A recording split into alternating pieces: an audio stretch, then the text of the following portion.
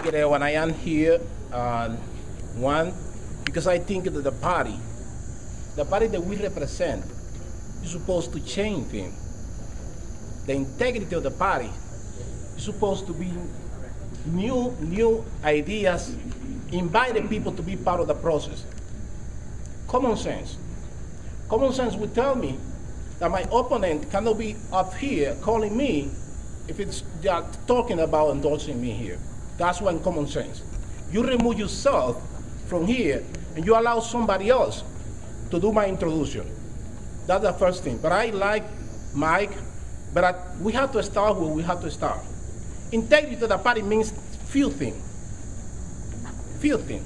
The first one is that if we are ruling in one state in which we are the majority, but only 25% of the people are voting, we are supposed to bring new leadership out so they can bring more people to take part in the whole process.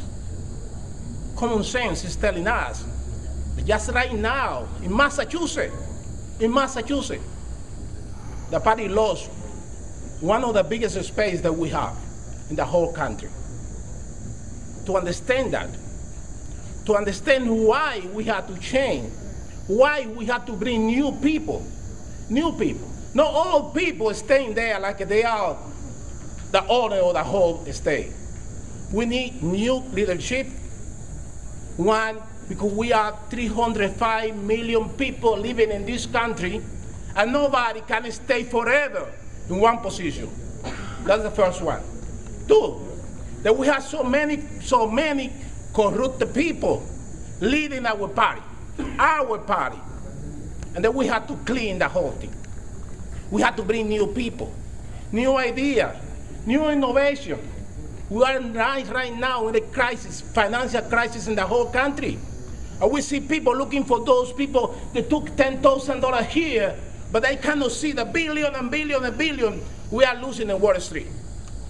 Integrity means that the party has to bring change. Bringing change means going out. We cannot have somebody, just one person, set up this type of activity in the community. The party is supposed to do that, impartially, for everybody, opening a space. In addition to that, we cannot, and it is not in our best interest, to have just one candidate. We are supposed to have 5 candidates for each position that we have, because each one of them will wake up people, and they can help us. Not long ago, we have Republicans, governor, mayor, the assemblies, the state, they have the whole team in the whole state. If we want to change that, we better change our mind. Re-engineering the party is the main thing that we have to do here. Thank you. Thank you. Any questions? Say that there are more than 10,000 agencies, and there is some factors, or he mentioned something about corruption, something like that. Okay. That's going back to, thank you. Going back to the main thing. Could the moderator repeat the question Yes. so that everyone can Okay. Can you go back? Sorry, can you repeat the question? Yeah.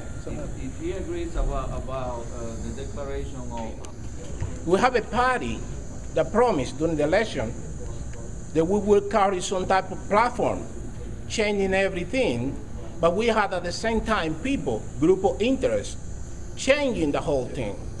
Whatever they want to keep, they keep. Whatever they want to move, they move. And we don't have representation, real representation. We don't have that.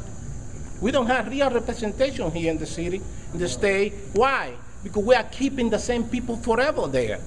We have to start changing those things.